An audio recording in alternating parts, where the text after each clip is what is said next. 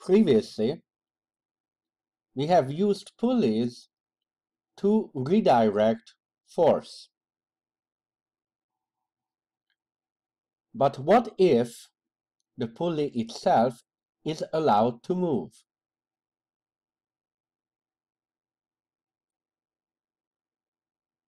Here is the basic setup.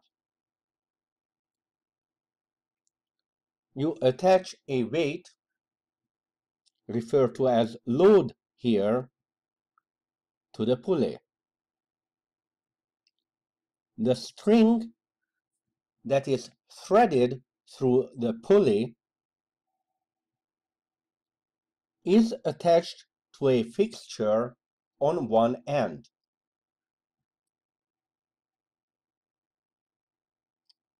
If we draw the free body diagram of this setup, we see that the load is shared by both sides of the string.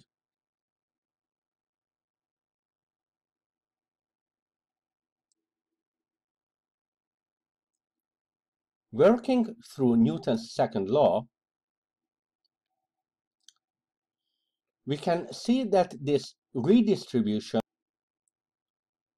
of supporting the load will reduce the tension in the string and hence allow the load to be lifted with less effort.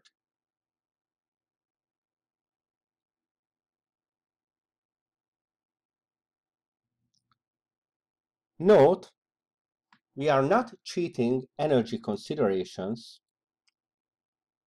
because despite requiring less force, we do need to use more string,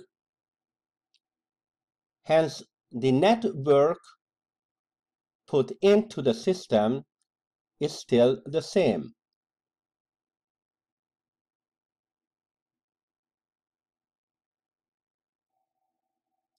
It is possible to scale this up with more pulleys for even greater reduction in effort. You may have seen such pulley systems in real-life examples. I will leave it up to the viewer to work out the equations